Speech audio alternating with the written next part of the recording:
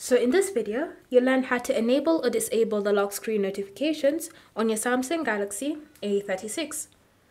So start by opening the Settings app, and then you want to scroll and select Notifications.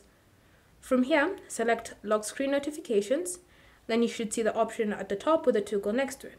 So currently it's enabled, which is why whenever I glance at the lock screen of my phone, I can see any notifications from there directly. If you want to disable the lock screen notifications, so you no longer want to be able to see the notifications on your lock screen, then just tap on the toggle like that to disable.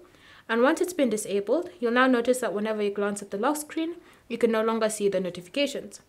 If you want to restore the notifications, you can just tap on the toggle to enable it, customize it to your liking using any of these settings, and then whenever now you glance at the lock screen, you should be able to see the notifications. Thank you for watching.